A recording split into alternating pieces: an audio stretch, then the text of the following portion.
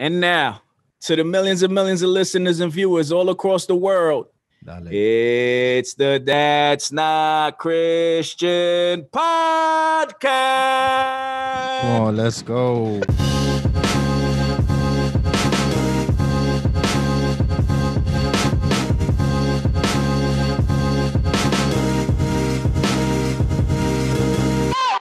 I know that in 2010 you said you rededicated your life. Yes. So what was that transition? Were you still wrestling at that time? Give us a little background of the wrestling business and I guess the pros and the cons or the things that you saw, because obviously there must have been something that pushed you back to say, I got to get recommitted. This ain't the life I want to live. There was. So my mother was my gimmick, Michael Tarver, the WWE wrestler, the son of a preacher and a prize fighter. It's true. My mother was really a minister. My father was a pro boxer. He was Mike Tyson's sparring partner. Wow. Like, that's all true. So I grew up in a church. So I knew God, but didn't know God. You know what I'm saying? Yeah. So I had a lot of stuff happen over the course of life. Got married, got divorced, fell away from God, stopped going to church, got mad at God, went through that whole rebellious stage and all of that. Got my, I was homeless in 2005. I went through some hell. Ended up getting a contract with WWE, homeless, like I signed the contract, homeless, literally. Wow. And bro, like, yeah, it's so deep. Like I moved to Florida from Akron, Ohio. Hey, LBJ.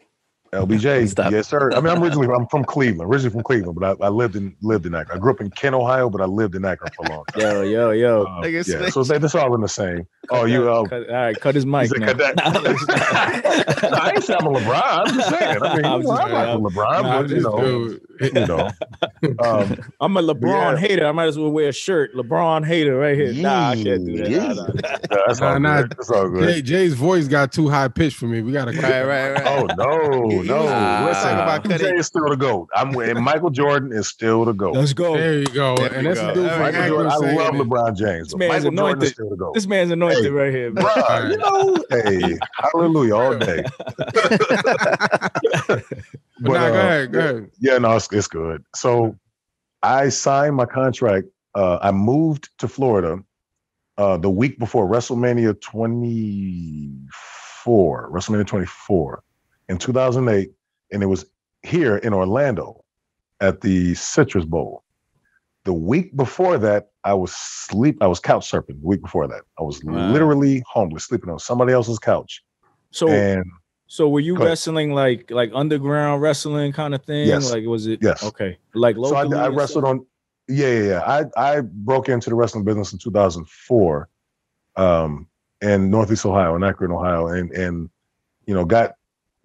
got some success pretty quick. Had some good brothers of mine that took me under their wing and trained me. They saw that I had potential, and I started traveling around the Midwest, like from Philly all the way to Wisconsin, just doing shows every weekend, just driving, doing shows, making nothing, but driving, doing shows. Just for the love of wrestling. Yeah, that's how it starts, which is horrible because you're really, really dangerously putting your body on the line for literal peanuts. And when I say it's embarrassing, I drove to Philly to wrestle for $75. Wow. Bruh, like 8 hours to Philly. And all that went to gas, right? Gas and cheesesteak. Man. No cheesesteak. 8-hour drive, bro. They don't one way. Man, look, we drove to Philly one time, a few times, but we would drive, it'd be 4 or 5 of us in the car, and we would get a Roach Motel. When I say Roach Motel, I really mean Roach Motel, kind of joint that you don't peel back the cover on the bed. It's got blood in the tub in the bathroom. Wow. That you sleep in your coat, your winter coat, and the joints that cost $20. You know what I'm saying? And we would just sleep on the floor in our coats, freezing. You know what I'm saying? But that was a sacrifice. That's what I had to do. But yeah, when I got that contract, man, it was crazy, man. So I was homeless, and a week later, I was in the main event of WrestleMania, and I remember standing behind the Citrus Bowl. There's fireworks going, 80,000 people there, and I'm talking to Umaga and Rey Mysterio, and they were. I was introducing myself to him, and rest in peace, Umaga, Big Oos. But I was talking to him, I was in tears, falling in tears, like, I can't believe I'm here. Like, y'all don't understand. I was homeless last week. You know what I'm saying? Like, this is just the biggest, this even be standing here talking to y'all. Like, I grew up watching y'all. Like, and they was just like, okay, this dude, he hungry. He appreciates this. You know what I'm saying? Then I went and shook Ric Flair's hand right after his match. I was just gonna ask that. Bro, we were right after him. We were up right after him. You know what I'm saying? It was them, and then I think Undertaker and Edge was like either right after us or something like that. We were right after Shawn Michaels and Ric Flair, if I remember correctly. And I remember walking up to him with tears in my eyes and said, I just shook his hand and just said, thank you. Wow. So now you were when you say you was in a group, right? I was doing some research called Next, because I'm a big WWF fan or WWE fan, right? For years, and then I dropped off after a while. I grew up, and I was just like, me too. I'm not watching this. Yeah. So like some of the newer wrestlers, I'm like, I don't, you know, I can't even tell. Yeah, the CrossFitters. But so now you guys came in as a group and got a contract, or was it like you got a contract and then they put you in they put you guys with the other wrestlers, the Nexus? Right. Nexus. So what it was when I got signed, typically when anyone gets signed to WWE, for the most part, unless you're like AJ Styles or somebody, whatever, you go to developmental first, and you'll be under contract with WWE grinding 2 years before anybody ever knows your name or even knows you were signed, unless they know you from where you're from. So this is like D League type of thing? Basically, yeah. Yeah. And so they have a school where they train you and, you know, hone your craft, work on your gear, work on your gimmick, work on your promos, and just prepare you for TV, basically. Mm-hmm. And literally less than 25% of the people who get signed to developmental actually make it to TV. And then less than 15% of those people might actually even debut, and then less than 10% of those people become stars even after they debut. Like it's they weed you out. Wow. So I was there from 2008 until 2010 before the world even knew I existed. Wow. And so what happened was they created a show they called NXT, and they came to us and like, yo, we got this idea for this new show. They didn't actually even have a name for it yet. So it's going to be a reality show, and, you know, it's going to be kind of like Tough Enough was. You're going to each rookie, you're going to have rookies and coaches, and the coaches are going to be established superstars. Rookies are going to be 8 guys from developmental. This is how we're going to debut you. So I was like, oh, like Tough Enough. I'm like, y'all going to have us doing push-ups and stuff? Like, come on, man. Like, what? So it's like, no, it's going to be different. So I'm like, all right. So then they debuted us in February 2010, you know, as a new show, new concept. It got good ratings and all of that. And then they end up having us do these ridiculous challenges, but, you know, because they were just basically flying by the seat of their pants, because that's what they do.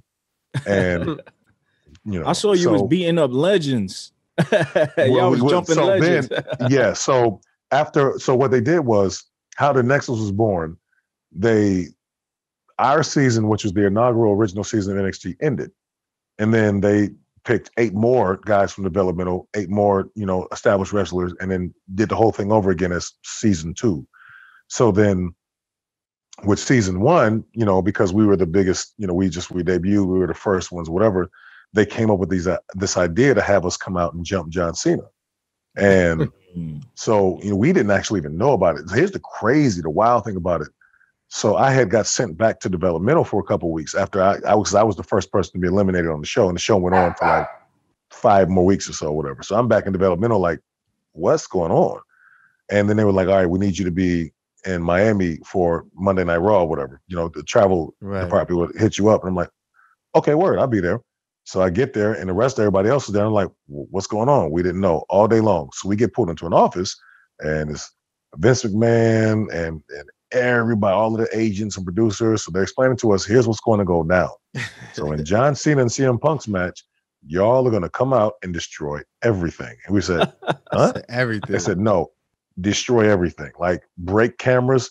Those cameras are like $10,000 cameras. And they were like, everything's already been budgeted to be replaced.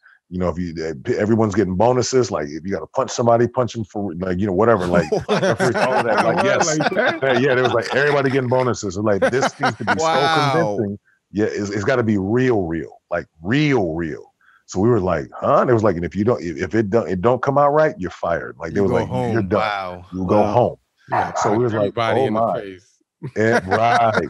They said, so you're gonna tear up the ring and you're gonna tear up everything. It's never been done before.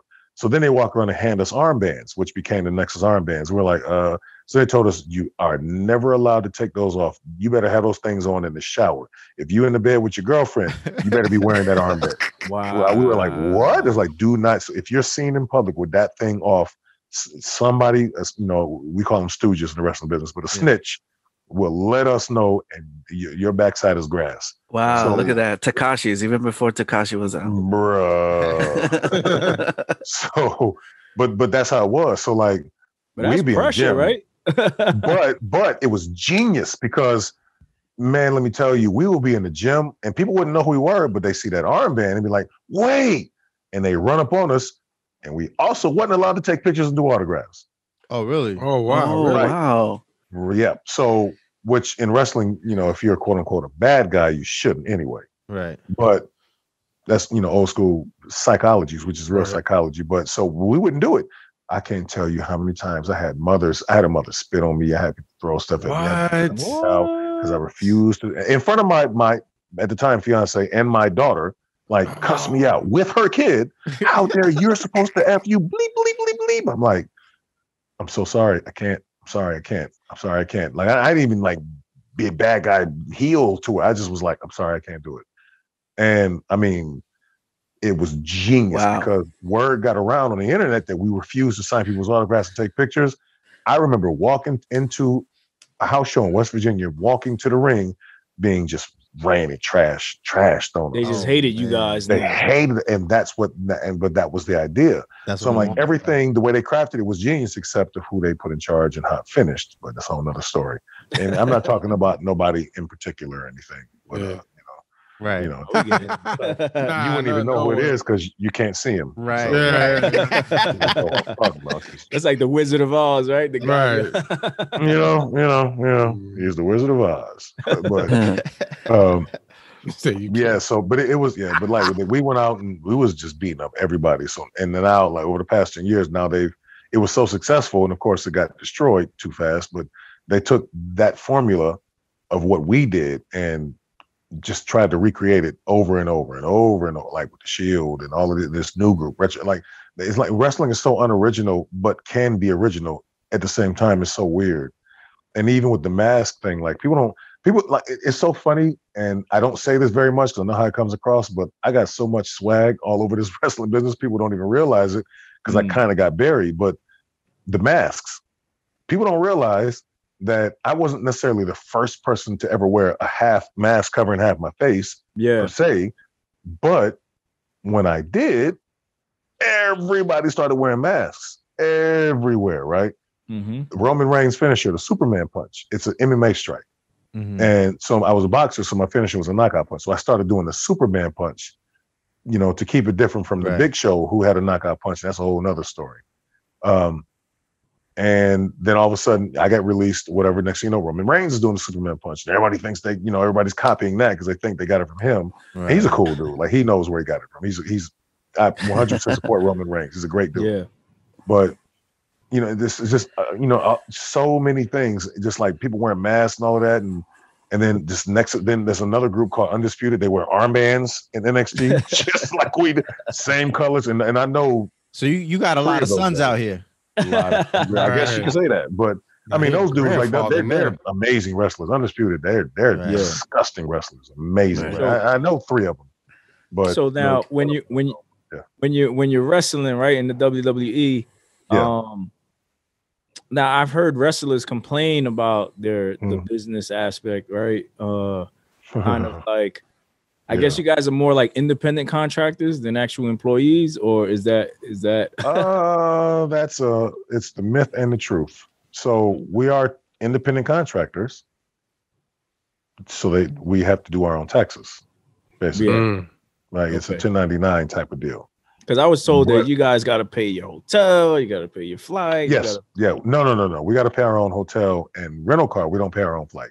They cover the flight. Yeah, because if that wouldn't be possible. It wouldn't be possible to fly every week. And that's like when I was there, I was covering, and it was a group of us, so it was actually easier to do. But then you get really savvy too when you're traveling because you learn how to use the Expedias and all of that, and you just don't stay at some 4 or 5 star hotel. You just you pick a decent enough hotel, get that discount. Get on Groupon, bruh. Get on Groupon, right? Get that. You pick a rental car place. You pick one, build a relationship, get points. Get airline points, and you do that, and you end up saving money if you do it correctly. And it got to a point where, and my ex-fiance, whatever, she worked for Sheraton, so like she would actually be able to get us discounts. Nice. So like I had the hustle going, and I will spend about between $300 and $500 a week on rental cars and hotels, but I could afford it, but it was still kind of wild thinking that, I was spending almost $500 a week just to go to work, Right. Yeah. But again, if I'm traveling the world and the country, then it is what it is. But yeah, they pay for the flights, but and from what I was told, wrestlers get paid more than we did anyway. So yeah, but so you're an independent contractor, but you can't work for nobody else though. No, where it's conflict. Not like Uber and Lyft. Man, like God forbid you show up on a commercial somewhere, as a WWE wrestler, you can't do it unless they give you permission to, and they only give you permission if you have favor in the office. They get to determine who gets. It's a lot of politics in there alone. Yep. So they're giving 360 deals pretty much. Bro, that's the first 360 deal. Piece of everything. They own your name. They own the man, and they taking dinner off your table.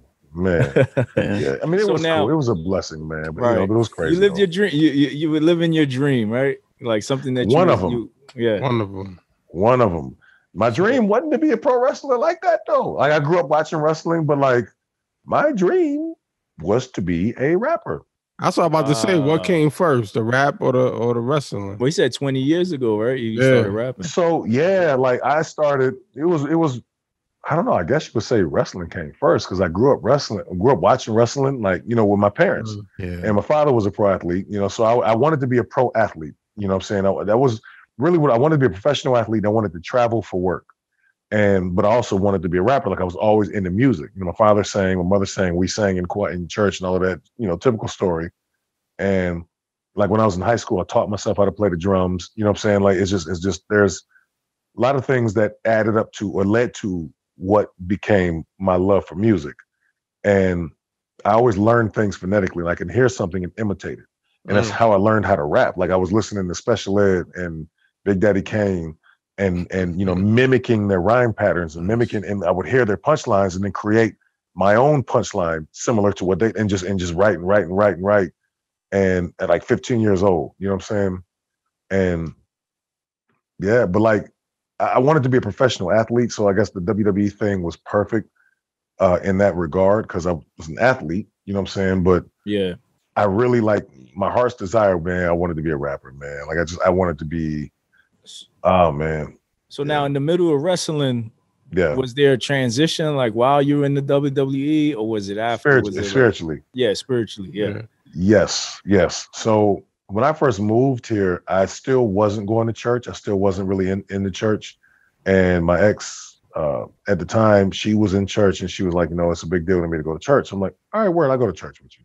So we went to church at her parents' church and it was not my kind of church. And I felt like I wasn't getting nothing out of it. So we ended up finding Crossover Church in Tampa with, Pastor Tommy Urban D. Yeah. And shout out to Urban D. And so we was like, all right, a hip hop church? Wait, they got a recording studio? Wait, what? Right. Would this exist? This is real? Perfect. So we went, and I'm like, I fell in love immediately, man. Like I was like, dude, they got dudes rapping on stage? Like with the choir? Where they do that? I fell in love. Like, and I'm like, I ain't gotta dress up. I can wear my Timbs and I can dress like a gangbanger if I wanted to. Like, what? You know what I'm saying? And the experience was amazing. And then I ended up leaving the church. I got divorced, and just went through it and then just went through a whole bunch of personal stuff. But during that time period, that was 2010, I had a spiritual awakening, which is probably like my first big one, right? Which led to the others that have happened in recent years. And so I was going through, in 2009, I was this close to debuting before Nexus, before the NXT was even a thing. And my experience in developmental was real rough. Like they played mind games. I fought, kicked, scratched, like all of this, like equality, all of this stuff. Like I was going through hell back then. And wasn't on social media complaining about it, playing a victim. I was just grinding because I had kids to take care of. Right. And I was homeless, you know, and I was older than everybody. I got signed, I was 31 years old when I got signed. And I'm in there hanging with 20-somethings, you know, who want to hang out all night and drink and do drugs and all of that stuff. And I'm just chilling with them like, you have fun with that. You know what I'm saying? Yeah. But so there was a point where I ended up not being able to debut because I didn't have a passport. And one of the talent relations assistants was trying to make me feel like I was about to lose my job. And I was going crazy. Like, I can't do that. I can't go back to Ohio. I can't, I'll be a failure. I can't. And I just started having these crazy spiritual attacks. And this was before I realized what they were. And the crazy thing, I haven't told the story in a while. So this is right around Halloween. So I went and saw the movie Paranormal Activity. I don't know if y'all remember that. Yeah. I have always had this sick fascination with finding a movie that actually scares me, right? Because I never, you know, because I experienced some things growing up. You know, as a believer, we experienced things, and I had a lot of wild, crazy spiritual attacks growing up. Like you probably wouldn't believe me if I told you, right? So I thought to myself, all right, if I've seen some of the things I've seen in real life, ain't no way a movie gonna scare me, right? So I went and saw this movie, okay, here's what happened. We go to a haunted house. Never been to a haunted house before in my life. Always wanted to go. Never went. So I went to this haunted house. No, we went and saw the movie first. The movie was everything that I experienced when I was a kid. I saw it play out on the big screen. Wow. And it was traumatizing. Like, it was like legitimately traumatizing. And I'm sitting there like almost trembling. Like, what did I just do to myself? What just happened? You know what I'm saying? And my ex looked at me like, you all right? I'm like I didn't know what to say. Like, I was like, when I saw that movie, literally what I saw in that movie, I experienced as a kid, like real deal, like no lie. And I'm like, that I never had that happen before. Like, where I actually like saw it again, and it brought back memories and things that I buried, I guess I didn't realize. And I'm like, I just was overcome with so much, like flooded. And then we go to a haunted house, and you know how they jump out at you and all of that. What was that? Just it was like all of these crazy, like demonic images and all of that, you know. And I'm like, I'm walking through, like, just like, I feel like someone got Superman punched. You did. That's what I said. You can't be jumping out on this big dude, yo. Bruh. And like, it was literally almost like having PTSD. Like, and you know, being a soldier, got PTSD at a fireworks, you know, show on 4th of July. You feel what I'm saying? Yeah. And I'm like walking through this little house, jumping out at me and all the imagery. And I'm like trying to hide that I'm not good, you know, for my girl at the time. And somebody jumped out at me that one good time, and I grabbed him. I was like, all right, it's time to go. You didn't toss him, though, did you? No, I just grabbed him, but I realized, like, oh, you know what I'm saying? That's what I was like, right, like, I gotta go. That led to that was like October 2009 into like November. That led to like a month. I didn't sleep. I didn't hardly eat. I went crazy. I didn't shave, didn't cut my hair. Like, I felt like I was hearing voices. I was seeing things. I was like, I was sit up at night, like, I was shook. Like, you know what I'm saying? And then the talent relation dude was like, yo, you're about to get fired because you don't blah, blah, blah. And I'm like, what the, you know, like the enemy was like, yeah, got him. And then, you know, I came up with a character or whatever that was kind of born out of that situation. And that's what kind of turned the corner for me. And the story of the character was that never made it to TV, that they loved. The name Michael Tarver. So originally my name was Tyson Tarver, after two boxers, which is so original, but they came up with that. Mike Tyson, Antonio Tarver. That's WWE for you. So I ended up losing the name Tyson Tarver because Tyson Kidd debuted for the Hart Dynasty. So I was like, all right, so they're calling me Mr. Tarver. And that was when Mr. Kennedy was still at WWE. And I'm like, nah, they about to call me, you know, Hot Dog Banana Shack or something like that. You know what I'm saying? I got to come up with a name, because they were good for that. Like, they were real good for that. You know what I'm saying? So I was not about to be, you know, Hot Doggerson. So I was like, all right, let me come up with a name. So I came up with Michael, you know what I'm saying? As in Archangel Michael. So I was like, all right, Michael Tarver, you know, whatever. Then a friend of mine was having a conversation with me about the movie Crossroads. I don't know if you remember that movie, like old school, with Ralph Macchio, Karate Kid, story of the guitar dude, Bobby Johnson or something, sold his soul to the devil at the crossroads, whatever. Mm-hmm. So I don't know why he kept this dude like 19 years old too, and I'm like, what you know about that movie? So we talking about it, and then one day I was sitting, I'll never forget. Man, y'all bringing up some memories. So this was a crazy. So I was sitting in my living room after practice, waiting on Max to get home by myself, right? And I had my laptop playing, some music or whatever. And this is when I was still just really about to start diving into Christian hip hop. And it had just some music playing. So Lucifer, Jay-Z song, Lucifer came on. And I'm sitting there. Yep. Mm-hmm. And I was washing dishes or something. Actually, no, I was in the kitchen washing dishes. And the song came on and something came over my spirit. Like, it was like you ever like been in a room where the AC comes on over you, like the vents over you, you feel it wash down over you. Mm-hmm. Like I physically felt something come over me. And I turned and looked at the computer, like almost like somebody was trying to break in the window. Like, what in the world? And it was that song playing. Yeah. And I stopped and I listened to it. I was like, my spirit just was just messed up. And I'm like, okay, wait a minute. What is going on with me? So I sat and I turned it off and I sat. And I just kept thinking about the conversation about the movie. And then I created the character, the Michael Tarver character, which was angel on one shoulder, devil on the other. And I would do these promos where so what ended up happening was I went back to training, and Dusty Rhodes was the coach, and he was my mentor. And I was like, yo, I got a new gimmick. I got something. Just trust me. Let me try it. He said, all right, cool. So I pulled out one of the Heath Slater, who ended up being in the Nexus. I said, do me a favor, just stand here, start talking. When I start talking, don't say nothing, just flow with me. He said, okay, cool. So I walked up to him, approached him, kind of talking really, really nice, whatever. Like, hey, how you doing? Whatever, blah, blah, whatever. Let me ask you a question. You ever feel like you had an angel on one shoulder, and I walk over to his other shoulder and say a devil on the other? And that would completely juxtapose my entire posture and my voice and everything. Then, right. So like as if I was the angel and the devil on his shoulder. Mm-hmm. And basically I was looking into the camera saying the things that he wanted to say to the office, basically, that he couldn't say about, how he was super talented, was getting held back. But I was saying it for him. Right. He was just standing there. Wow. And it was like cheat code, you know what I'm saying? And got a standing ovation. And so I would pull, different wrestlers. It got to a point where wrestlers were like, yo, use me for that, because they saw what I was doing. Right. And then the main roster, office and all that, they got wind of that.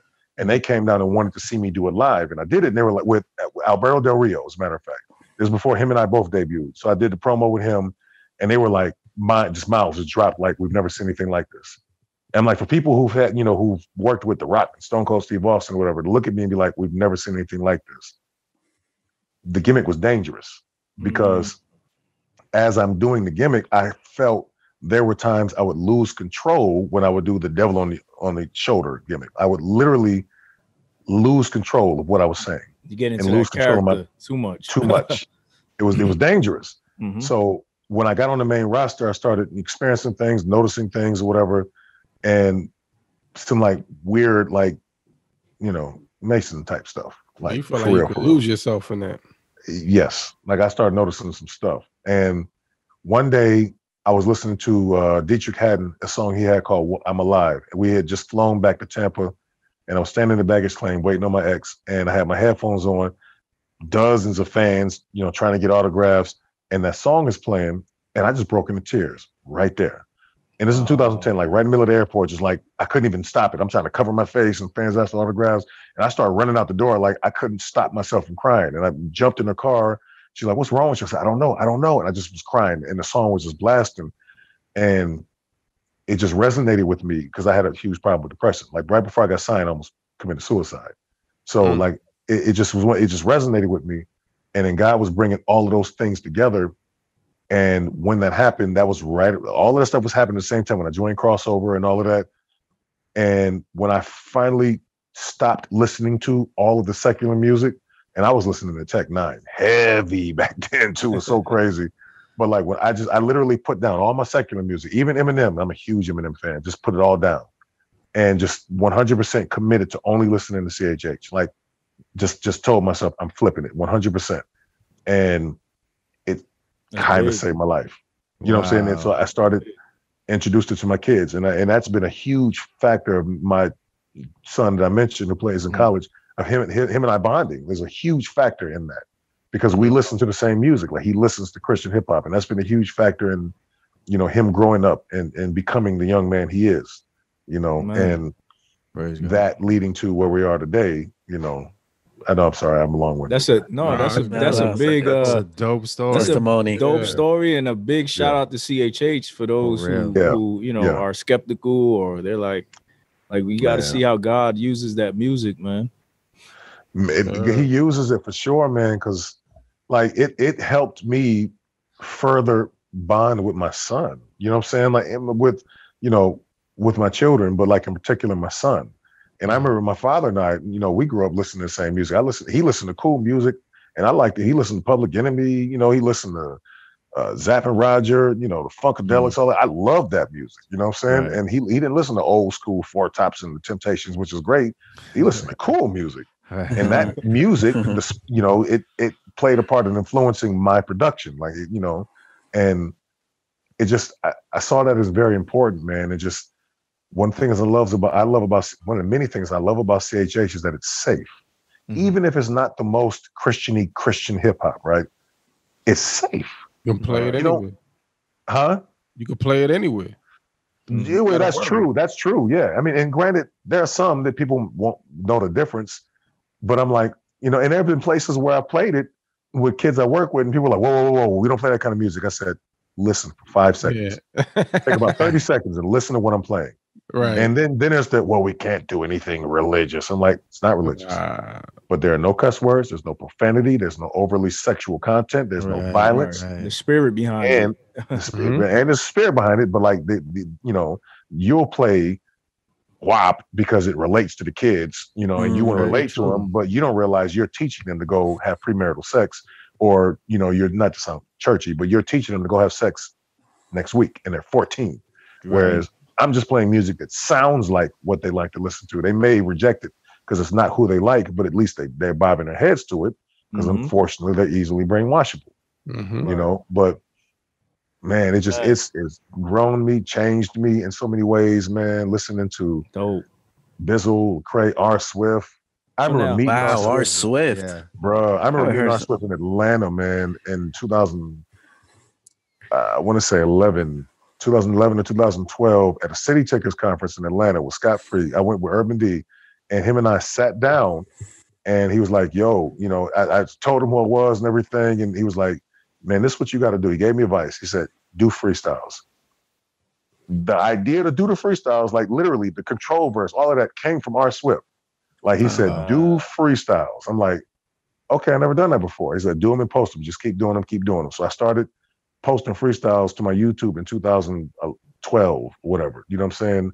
And then I eventually stopped, but I would record them in my car and talk a little bit and then post. But then I finally started doing it again in 2018. I had posted a freestyle to a site called 90s Hip Hop Junkie. I don't know if y'all familiar. Yeah. But they did a contest, and it was the Fourth Chamber beat. And you know, you post your freestyle or whatever, they like it, they'll repost it to their page. Well, they reposted mine. I was like, oh, and first thing I said was Christian rapper. You know, he whack your Christian rapper like, but then people listened to it like, oh, dude was fire. And so I saw that, I'm like, wait a minute, let me keep submitting stuff. And then I did a verse to the Restoration beat. And that one was even better, but they didn't repost that one. So I'm like, all right, whatever. I just keep doing it myself. And they just, you know, just posting freestyles. So now with all that, what do you have going on now? I know you said you dropped a few. Did you drop a mixtape this year? Was it two of them? Two of them. So you dropped 2 mixtapes. Yeah. Where can the people find that at? Gotcha. So there's the Monster Tape 1 and 2, and right there on SoundCloud and noisetrade.com. I've really been trying to get them on that pip. I don't know why it's hard to upload stuff to that pip, but you know, maybe I need a team. But now right now they're just on noisetrade.com and SoundCloud. And you working on an album now, or you working on more mixtapes? What's going on now musically? Both. So the Monster Tape 3, I'm slowly working on that, but yeah, I'm working on the album. I done recorded about 60 joints in the past year. Album. Yeah. So like in 2015, when I finally, like, Urban D gave me the game, man. In 2010, when I met him, he was like, yo, I was like, I want to sign with Reach. I want to sign with Reach, you know, because I had that. I'm with WWE, so maybe I should get with the biggest Christian hip hop label mentality, which was misguided. He was like, "No, don't."